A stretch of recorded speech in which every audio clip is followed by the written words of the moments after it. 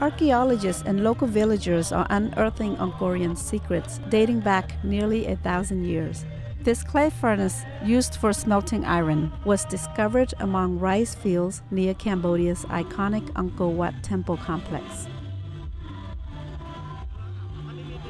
Archaeologists confirm that the furnace is the biggest metal workshop found near Angkor Archaeological Park in 150 years.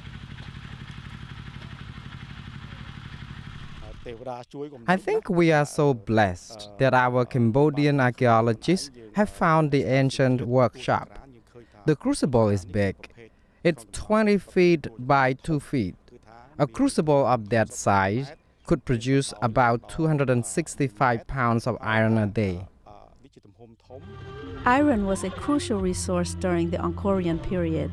It was used to produce weapons for war and to fashion sandstone for building Angkor Wat. Before this discovery, experts believed the iron used for constructing Angkor Wat was transported from great distances.